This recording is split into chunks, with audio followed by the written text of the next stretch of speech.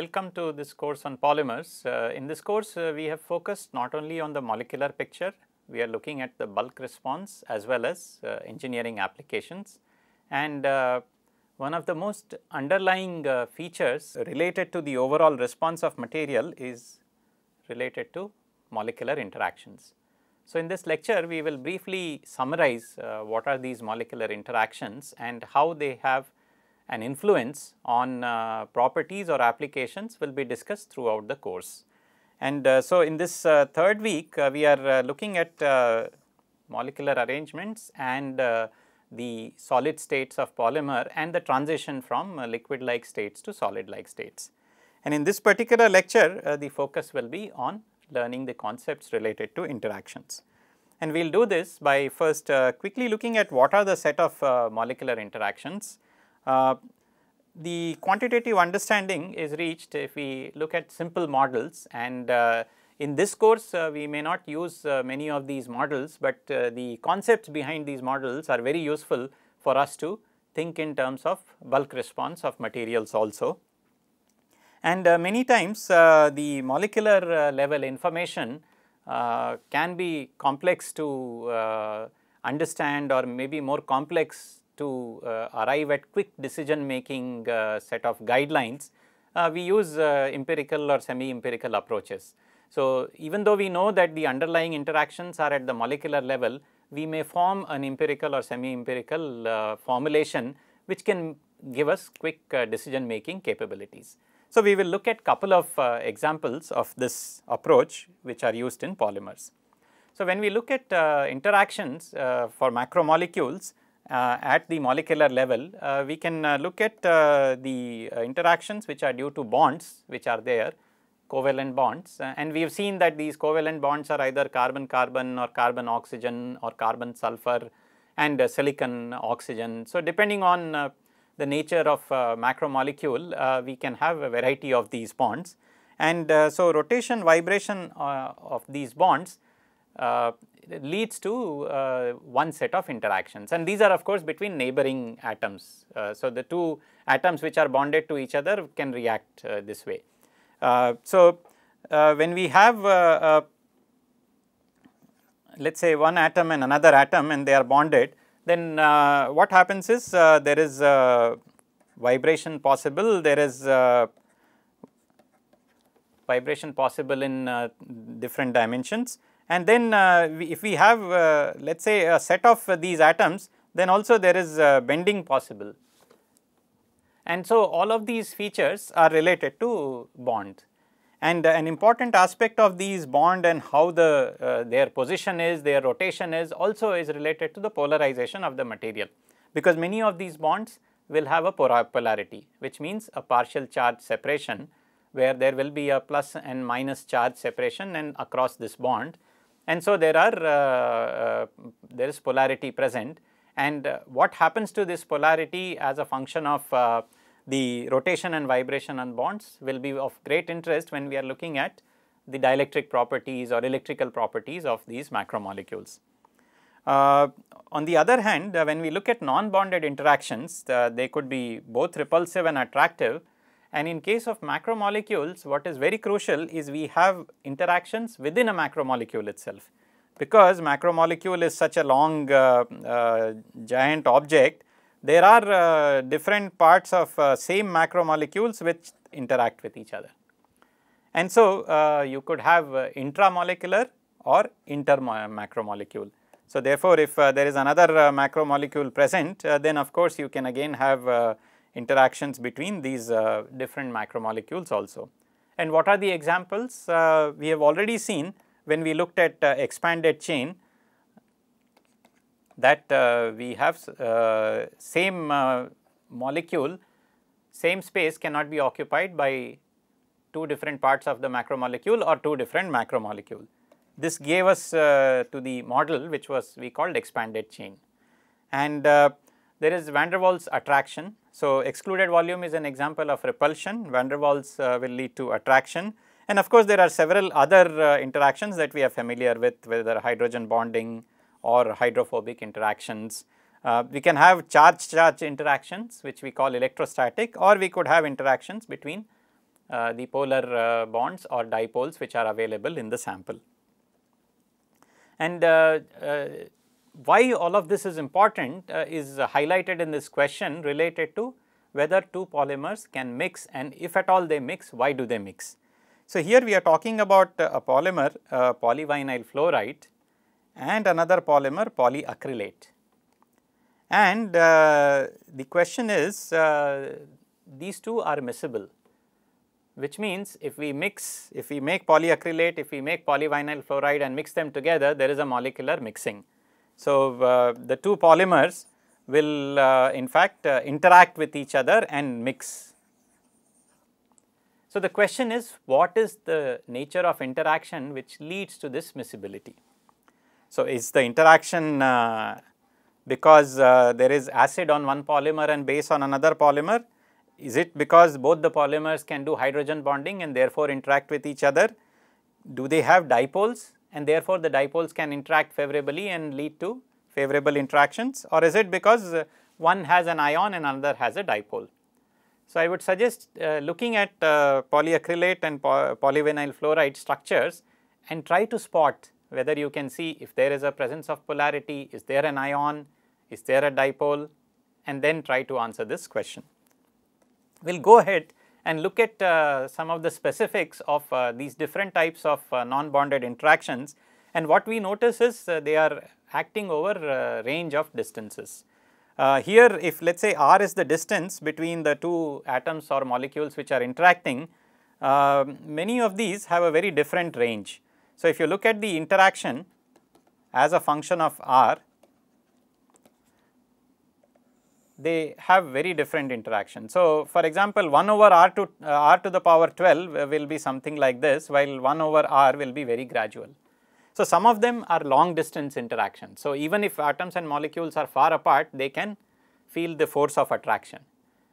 Just to remind you that derivative of this is nothing but force, and all of you remember that charge interaction potential is 1 over r, but the force is 1 over r squared because it is derivative with respect to r. And so, given that there are these different ranges over these interactions are present, macromolecular behavior depends very strongly on which of these interactions are present in a material. Of course, these interactions could also be between a macromolecule and the surrounding solvent or a diluent or a monomer, whatever may be the small molecule present along with the macromolecule. Just to let you think little bit more on this as an exercise, what you can do is look at these 4 polymers and try to justify why is the rank of polarity given in this way. So, why is nylon ranked as much higher polarity compared to natural rubber? So, again you can go and look at the formula and you can quickly spot what are the bonds, what are the groups which are responsible for polarity. One general guideline is that whenever heteroatoms are present, nitrogen, oxygen, that immediately leads to polarity, nitrogen. So, therefore, you can try to see whether which of these have that. Aromatic group versus a methyl or alkyl groups again has very different levels of polarity. So, a generic understanding of what a macromolecule is and what set of interactions are there helps us in understanding what the behavior is. For example, when I have discussed the behavior of nylon and I highlighted that whether moisture is there or not, the commercial companies will always give you nylon properties dry and under some conditioned sample. And so, that is because nylon, because of its polarity, can absorb lot of water. So, therefore, the behavior of nylon is apparent based on our understanding of what are the nature of interactions that are present. Just to highlight, given that we have placed so much emphasis on the interactions, and of course, in this ranking list natural rubber is the lowest in terms of polarity, and any of these stronger interactions present there. This is a question that rubbers are a class of polymers which are known for high intermolecular forces or low intermolecular forces. Just to give you a hint that the middle two are not the answers. it is not high Tg and it is not the crystallinity in rubber. So, are there intermolecular forces very high in rubber or they are low in rubber? Just ponder over this fact. And just to get a quantitative feel for the interactions, what we saw is examples of how interaction changes as a function of distance between two entities, and so r is the distance, and we look at the interaction. So, for example, excluded volume interaction, if we were to look at, one way to look at it is, if this is a molecule and this is another molecule, they can come close and touch each other, and as soon as they touch each other, they cannot go any further.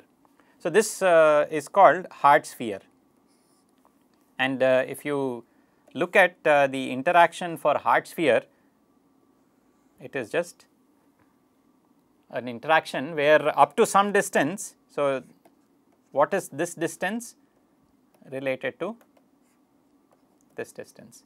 So, if A is the radius of spheres, then this will be 2A. So, the idea of hard sphere model is that there is no interaction at all. So, this is like two balls or two carom the coins. When they are away from each other, even if they are, as soon as they touch, only there is an interaction, and that is repulsive interaction. They can't really get any closer. So, that is a hard sphere model. When we include some attraction, the square well potential is, so it includes a repulsion and an attraction. Just go back and try to think in terms of how this interaction potential is repulsive or attractive, whether it is positive or negative. And so, this part of interaction indicates repulsion, while this part of, so we have what is called an attractive well. And so, if molecules have distance r, then, and if they are somewhere, this is the distance, then what happens is no interaction is felt. If this is the distance, then they will attract each other. If the distance approaches this, then they will repel each other. Now, why does this happen? I mean, so why should, if attraction is there, why should the two atoms and molecules repel or go apart? Remember that with all of this, there is always presence of thermal energy. And so, quite often what happens to these atoms and molecules and how they are distributed with respect to each other will depend on the relative ratio between the interaction energy which is present and the thermal energy which is present. And of course, the most common example of such interaction is Lennard-Jones, which also includes both repulsive and attractive. And this is a very strong repulsive force, which is indicated as 1 over R12, and then the attractive force is indicated as 1 over R6. So, based on this, you can just look at the expression for Lennard-Jones potential and the force which is felt by two sets of atoms and molecules which feel Lennard-Jones potential. So, this is all at the scale of macromolecule or molecular level. Now, many times it is helpful to look at broader scales, because in the end we are interested in bulk response.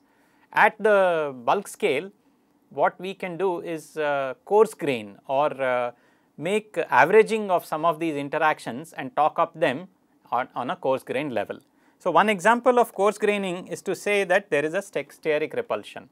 So, if we have a macromolecular chain and let us say it has a very bulky group, what we can do is, instead of looking at each individual atom which is present in this bulky group, we can say that the two bulky groups actually are sterically hindering each other. While we are analyzing crystallization behavior of such macromolecule, or while we are looking at orientation in such macromolecule, we can look at what happens due to steric hindrance or steric repulsion. So, in this case we do a coarse graining and look at a broader picture. Similar such things are possible, let us say in case of polymer solution. when we say that the macromolecule is flipping back and forth because of Brownian force. How is this Brownian force present? Because there is also surrounding solvent molecules, and then there is interaction between polymer and solvent, and so in this thermal mass of solution which is present, the macromolecule keeps on flipping back and forth. So it experiences a Brownian force. Similarly, we could also talk in terms of the atoms of solvent and atoms of and molecules of macromolecule face friction with respect to each other. So if let us say we have a solvent present in the system, and now if we are shearing this particular macromolecule, so that some part of macromolecule has to move faster because we have put them in the shearing, then what happens is there is relative friction between the solvent and the macromolecule, and that we can call a drag between macromolecule and solvent. Similarly, if this part of the macromolecule moves, it will move the solvent around it, and because of the solvent which moves, then what happens is this part of macromolecule also feels the motion of the solvent. So therefore, this is called a hydrodynamic interaction. So these are all interactions not at the at the molecular scale, but at a higher scale and at the coarse grain scale. If we have concentrated solutions, in which case there are other sets of macromolecules present, then what we will also have are entanglements between different macromolecules. And similarly, in case of polymer melt also entanglements are present. So depending on the situation, molecular interactions or coarse grain interactions may be helpful for us to analyze the bulk response. Even further, if we want to look at some quick engineering decision making and design decisions, then we may also adopt different approaches, and two such approaches are based on viscosity measurement and also based on what is called a solubility parameter measurement. So we will have chance later on to define this intrinsic viscosity. It is a useful measure to try to capture what is the interaction between a macromolecule and the solvent. And it is called intrinsic viscosity because we are trying to ask the question that what will be the modification to viscosity if I add exceedingly small amount of polymer. So in fact, this intrinsic viscosity, if you go and look at the definition, the concentration of polymer tends to 0. If I just add very small amount of polymers to a solvent, what does that do to the solution? And the answer is based on the interactions which happen between the macromolecule and the solvent. And this is captured using an empirical correlation called Mark-Hoink equation, and which basically captures how does the intrinsic viscosity depend on the molar mass of the polymer, and the K and A depend on a specific polymer solvent system. So anytime we are interested in a polymer solvent system and its behavior, we can just look up K and A from the handbooks and textbooks and references, and then get an idea about what is the interaction. Similarly, there is also concept of solubility parameter which is denoted using delta I for ith component, and this is useful for solvent selection or looking at miscibility in systems. And we will again when we discuss blends and solutions, we will see that the enthalpy of mixing can be related to how different is the solubility parameter for component 1 and component 2. So if let us say delta 1 is equal to delta 2, then there is no enthalpy of mixing, and then we will see that miscibility will be more likely. So therefore, we will have much more chance to look at these empirical approaches when we discuss polymer solutions and blends in a couple of future lectures. And with this we will close this lecture on interactions, where we did a brief survey of molecular interactions, coarse grained interactions, and also empirical approaches to account for interactions. And if you go and look at the polymers, and if you did the search related to what is the molecular structure, you can identify the dipoles which are present on both vinyl fluoride as well as acrylate. And interactions may not always be the deciding factor for a given material for a specific question. And so, rubber elasticity, how much will rubber extend as a function of force on it, can be answered using a model which is ideal, where we ignore the interactions and only look at entropic variations. Free energy is combination of internal energy and entropic contributions, and so internal energy and enthalpic contributions can be ignored while analyzing rubber elasticity. So, therefore, rubber is an example, especially while addressing its elasticity properties, where interaction between molecules are only present in the form of macromolecule being able to stretch and contract, and therefore, its entropic variation alone can explain many of its mechanical behavior. So, therefore, this is a very interesting example to remind us that what is important and what is not important will depend on what is the material and what is the question we are asking. So, with this, let us pause here and we will continue our journey with the next lecture. Thank you.